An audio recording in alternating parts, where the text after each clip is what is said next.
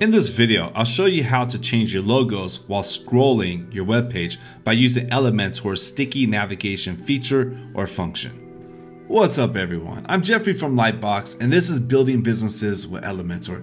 This is where we talk about growing web design businesses and elevating your Elementor skills. All right, let's dive in.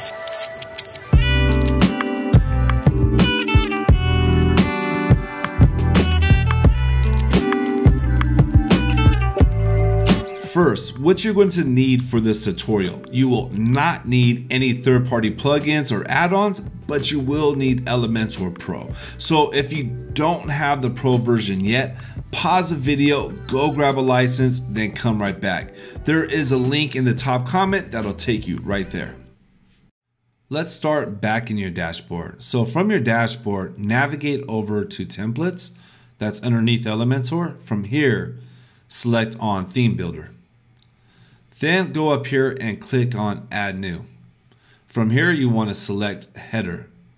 Now, if you already have the header built, go ahead and just go to that header and start to edit that header. But if you don't, let's go ahead and start one brand new from scratch. Let's go ahead and give it a name. We'll call it Changing Logo Menu so we could easily identify it. And then select Create Template. From here now, you're going to have a selection of pre-built headers. We're not going to use any of these. We're going to build our own because it's quite easy to do. From here, select on Add a New Section. And we're going to make this very simple. We're going to make it just like this right here. We're going to have a logo on one side. And we're going to have our menu on the other side. So select on the two columns.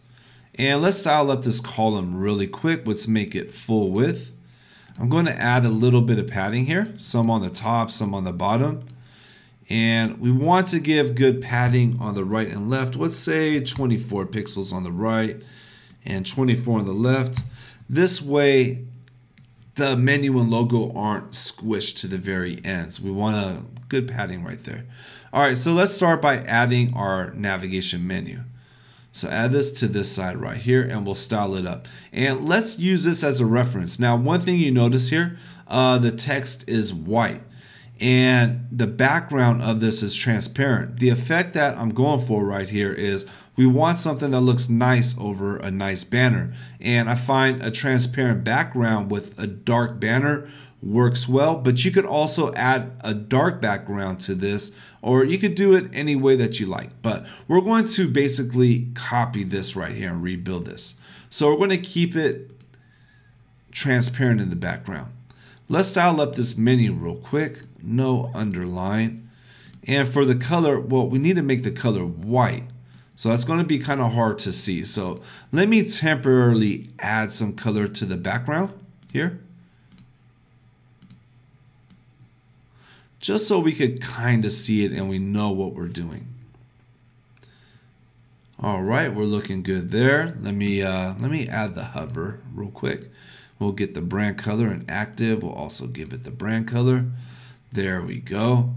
And let's also make sure in the columns right here that you vertically align these to the middle.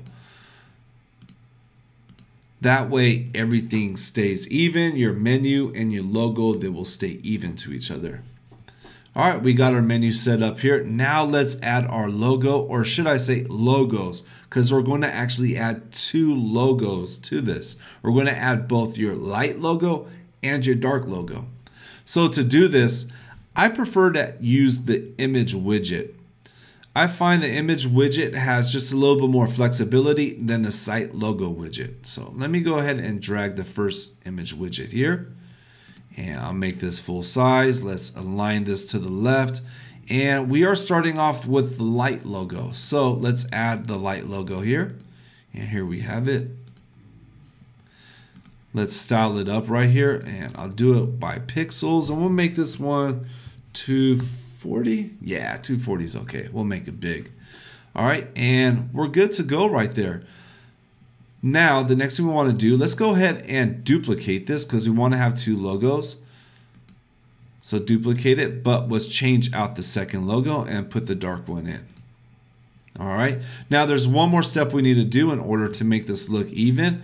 Here, go back to your edit column, and here for your widget spaces, put 0. All right, so we're good to go right there. Let's go ahead and turn this off. We'll just clear it out, make it transparent again. All right, now here comes the fun part. It's time to add some CSS. And no, don't worry, you don't need to know CSS in order to do this. I made it really easy where you're just gonna have to copy and paste the CSS in there, and there's lots of notes that make it really easy for you to understand what does what. And the CSS that we're adding, it could be put into your section for Elementor CSS. You could put it in your child theme, or you could put it in your customizer. It'll work wherever you put it inside your website. So let's start off here. First, we want to go to the section, and we want to make sure you're editing the section. This is where we want to put the CSS just for this video. And again, you choose where you want to add your CSS. Okay, so for here, and let me pull it up. Here's what our CSS looks like. Now, it's a bit more than our other videos because there are a few effects actually that we're going to be making with this in order to make this work. So first off, let me just copy and paste this all. Get this out of the way. We'll copy that. We'll go here to your custom CSS that's under advanced and paste it inside here. All right, the next step is we need to give some classes to your menu and to both logos. Now for the dark logo, we're going to give it a class. And let me show you from the CSS so you know what we're looking at.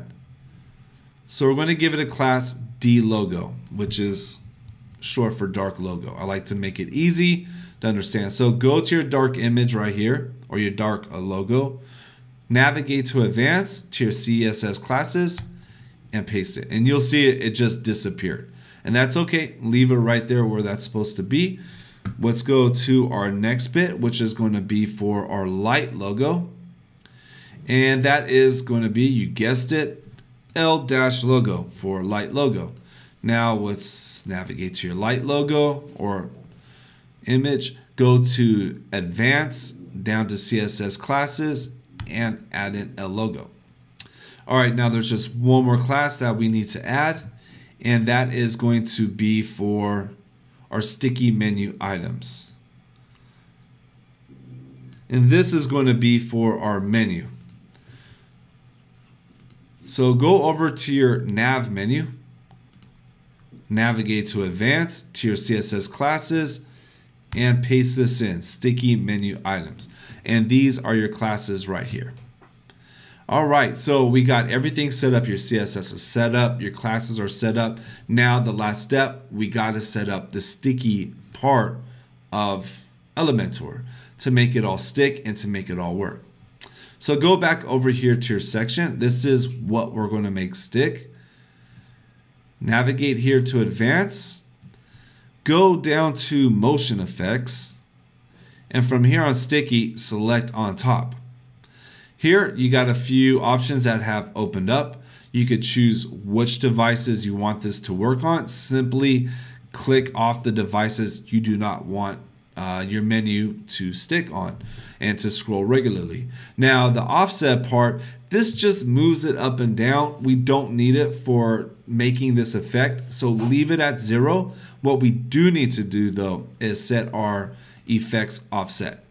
So what the effects offset does is, let's go ahead and make this 100. So what this does is it makes it so how far you scroll the effect takes place. So we have 100 right here. That means when you scroll your page up 100 pixels, the effect takes place at 100 pixels. If you were to put 1,000 pixels, then you would have to scroll up a lot more to get that effect. And if you're to put 10 pixels, well, you would barely move the page and the effect would take place right away. One really important thing to note, you cannot leave it at 0. If you leave it at 0, the effect does not take place and it will not work. So we have this set up. And look at that. We could already see it's working because the CSS we put is in place. And now when you scroll up, you can see the logos change. So we can see it looking, but this might be a little bit more advanced. And it is a bit more advanced than the other effect videos that I made, but I want to show you why this works and how it works. So I'm going to pull up the CSS right now and walk you through it just to give a better understanding, because it's one thing adding a CSS snippet and seeing it work, but there's another thing by having an idea and a bit of an understanding of how it works. All right, so the first one right here, you can see hide the dark logo. When we put in the D logo, we have it at display none. So this hides it initially. And then later, this is when the effects take place. Whenever you see this class, Elementor Sticky Effects, this is actually a class Elementor has made. But this class does not appear or take effect until the page scrolls and it hits this effects offset. So when this effects offset hits whatever you set right here, that's when this new class takes effect, and that's when we target something. Let me pull up my script again. When we target something like, okay, let's make the D logo inline block. So we made it initially hide by display none, and then when it scrolled and it hit that 100 pixel mark that we set in the effects offset, it went to display inline block. And then we did the same thing for the light logo that we just made the light logo disappear. Now here are the other things we added. We have the changes the menu background color on scroll. So we need to change it and make it light. And that's where we add a background FFF, which is white. And you could change this color right here. So this you can edit and change whichever color you want. Here's the next part right here. We had to change the text color because the text was originally white. But if you scroll it, you have a white background. You know, you're going to want dark text just like you want the dark logo.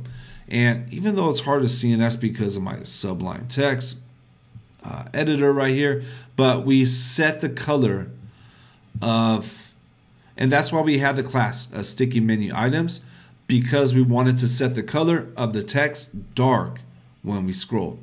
So you could also change right here and edit this text. Just edit the code right here, the numbers right here to match what color that you want. And then the last part of what we added in here, and this just basically controls the transition and makes it smoother and cleaner. You don't need to change this at all. You could play around with it if you are comfortable using CSS. And what I mean play around is you could change the speed of how slowly or quickly the effects take place. It's that fading type of effect. But I found 0.5 seconds is a good amount. Everything is looking good. It's working now. We can see it is changing. It looks smooth. So let's go ahead and save it and put it across our site and see how it looks. From here, click on Update.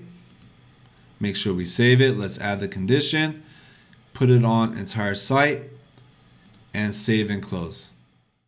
And that's it. That's how you change your logos on scroll. Of course, we had to do a couple other things in this video, like we had to change the background color on scroll as well as the text color on scroll. So it was a little bit more complicated than some of our previous videos with Elementor Sticky Scroll, but it all works together. And once you have it working together, you get a really nice menu that makes it easy for your website viewers to navigate your website, which makes for better UI and user interaction. I hope this helps. We look forward to putting out a lot more videos like these, as well as more design focused videos for Elementor users. So subscribe, like, comment, support the channel. We are a new channel and appreciate all the support. All right, thank you.